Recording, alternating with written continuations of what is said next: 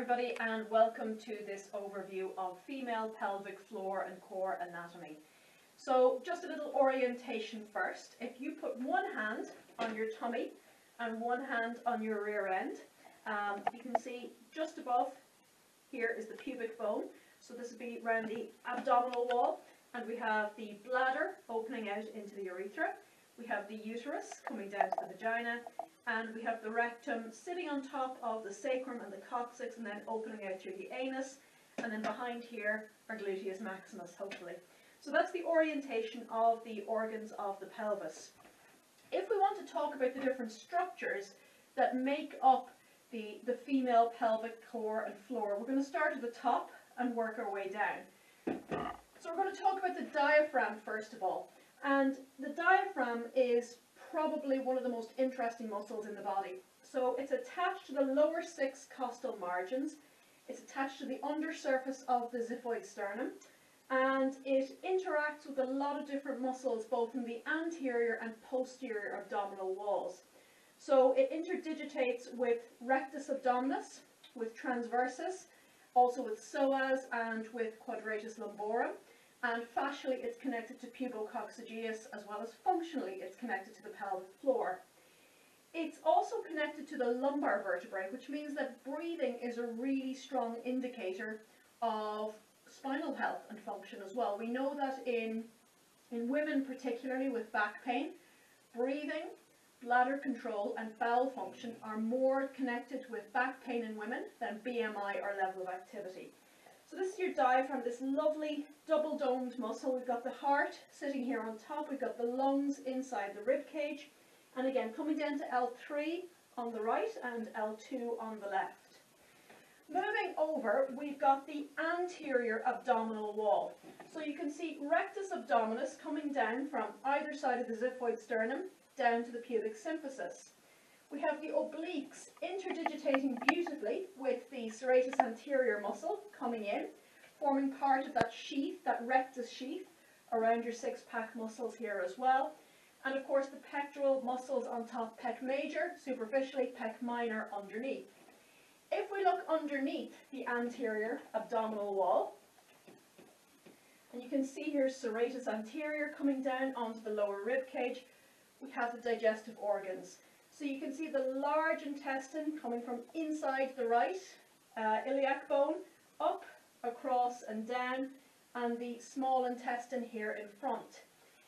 If we move over to the posterior abdominal wall, so we've got the anterior abdominal wall, the posterior abdominal wall, we're really thinking about, yes, the diaphragm still, but we've got psoas coming down, attaching to the lumbar vertebrae, interdigitating with the diaphragm along the lumbar vertebrae, coming down and inserting into the lesser trochanter of the femur.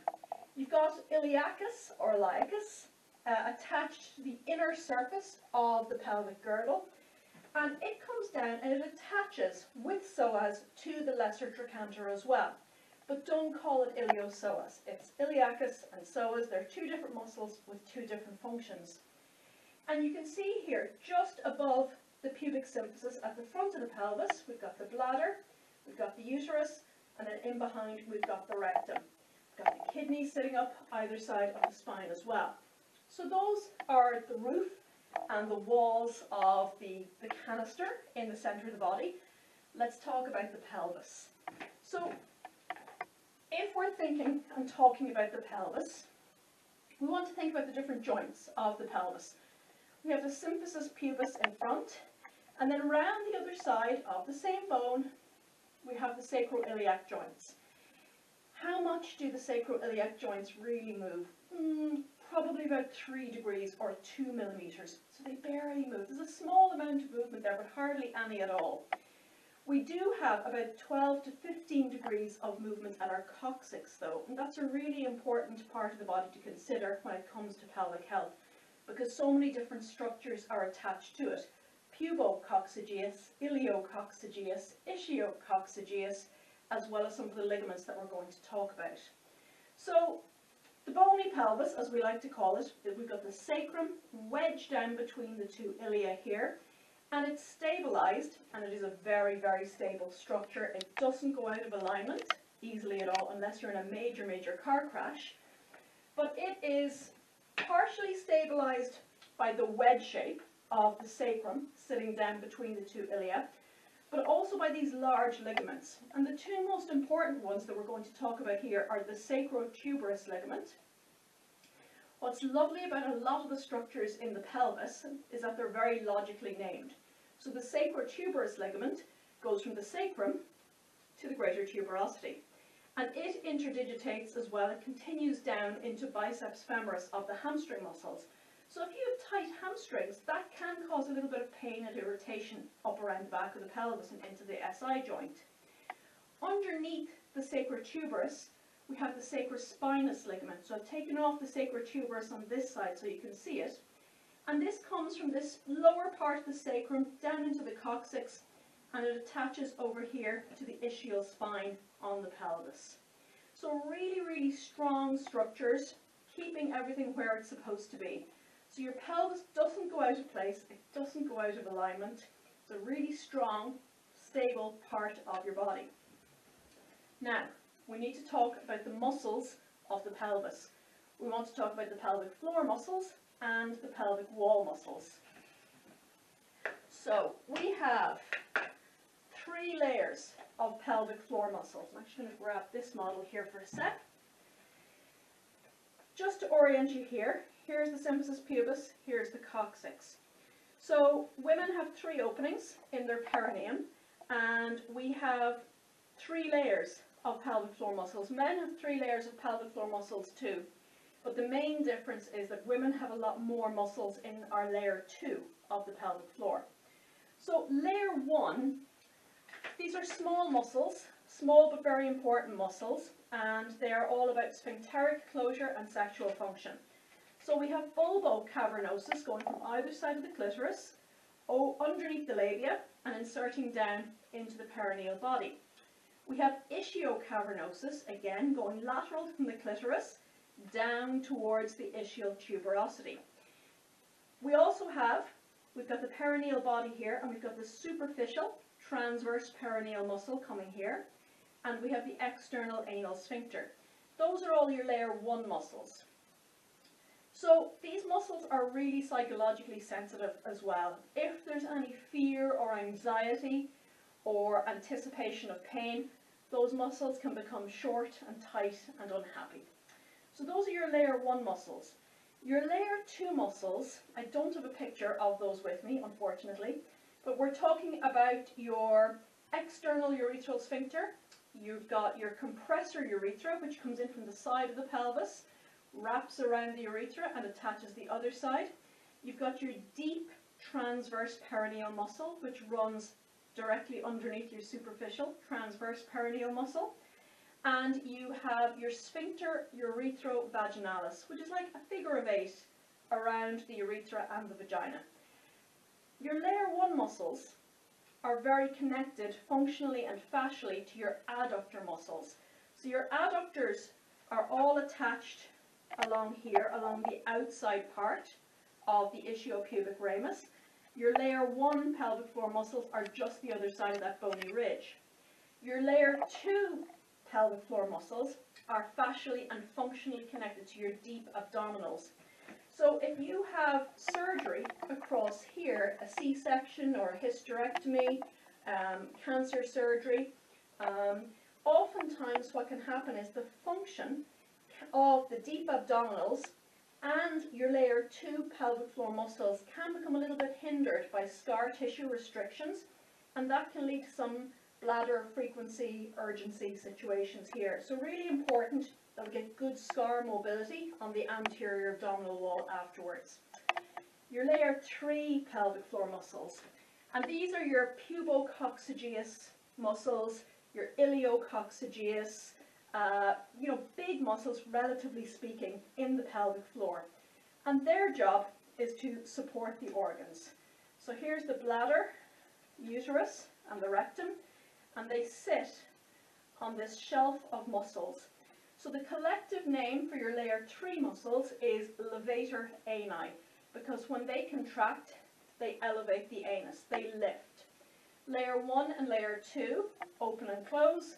Layer 3 lifts. So we have pubococcygeus, and the really important subdivision here is puborectalis. So pubococcygeus goes from the pubic bone to the coccyx. Puborectalis goes from the pubic bone down a little sling around the rectum and back up again. Iliococcygeus comes from more the lateral wall of the pelvis, but still coming down and attaching to the coccyx. Our pelvic wall muscles are really important as well. So coccygeus, we used to call the muscle ischiococcygeus, now we just call it coccygeus, is coming from the coccyx and it's attached over towards the ischial spine. But the two muscles that often don't get mentioned and are really important in female pelvic health are your pelvic wall muscles, piriformis and obturator internus. So piriformis is coming from the anterior surface of the sacrum, and then it leaves the pelvis and it comes out and it inserts into the trochanter. Your obturator internus, you can see it here through the obturator foramen, does the same thing. It wraps around the inside wall of the pelvis and then it leaves the pelvis at a right angle to insert into the femur. So unfortunately this model is a little bit battered, but we can see here if we move the sciatic nerve, this big yellow nerve, out of the way, here's your piriformis coming out of the pelvis and inserting into the trochanter. Here is your obturator internus muscle. Let me just hold that up here. So that's obturator internus. And you can see, if we turn this pelvis around, it's coming from inside the pelvis, takes a right angle and inserts with the other deep hip rotators into the greater trochanter. So these muscles are really important in female pelvic anatomy and function because particularly as we get older, we lose, after the age of 35, we lose about 2% of our striated urethral sphincter muscles every year. But the research does show if we have strong, happy pelvic wall muscles, that can really help support the levator ani function and keep the pelvic organs happy and healthy and functional. However, we don't want muscles in the pelvic wall, piriformis and obturator, that are too short and tight. We've all come across people with unhappy piriformis situations, and that can lead to nerve irritation. Which brings me on to the innervation of the muscles of the pelvic floor. So when I was a baby physio 150 years ago, we learned that C3, 4 and 5 keeps your diaphragm alive. When you move into pelvic health, you learn that S2, 3 and 4 keeps pee and poo off the floor, because those are the nerve roots of your pudendal nerve, which supplies quite a bit of the, not only the motor function, but also the sensory function in around the pelvis, and has a bad name for being a major driver of pelvic pain. You may have heard of pudendal neuralgia. So the pudendal nerve has a very circuitous course through the pelvis. It comes out from S2, 3 and 4, and it travels along with piriformis. It leaves the pelvis through the greater sciatic notch, but then it changes its mind and it comes back into the pelvis in between your sacrotuberous and your sacrospinous ligament. So you can see why having tight pelvic floor muscles and tight hamstrings might be problematic. Once it's back in the pelvis, it travels down in Alcock's canal underneath obturator internus, and then it emerges medial to the ischial tuberosity and splits into 3 branches.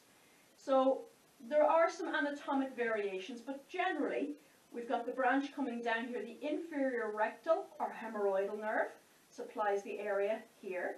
You've got the perineal nerve, which supplies the area here. And then the dorsal branch travels up underneath ischiocavernosus, up as far as the symphysis pubis, emerges underneath, and then hooks over into either the clitoris or the penis, depending on what you have. Nothing happens in isolation in your body, And of course we have to look at any pelvic health dysfunction from a biopsychosocial perspective, particularly because this is a very emotionally laden part of the body. But if you can think about the connection between breathing and pelvic health, if you can think about the connection between digestive health and pelvic floor muscle function, if you can think about how the anterior and posterior abdominal wall, along with the diaphragm and the pelvic floor, all have to be firing on all cylinders to recover adequately from diastasis, to deal with back pain, you'll see the wonderful, elegant design and complexity of female pelvic floor and core anatomy. Hope you enjoyed this short video, this guided tour through the female pelvis. And if you have any questions, just tag me in the comments below. Thanks for watching. Bye for now.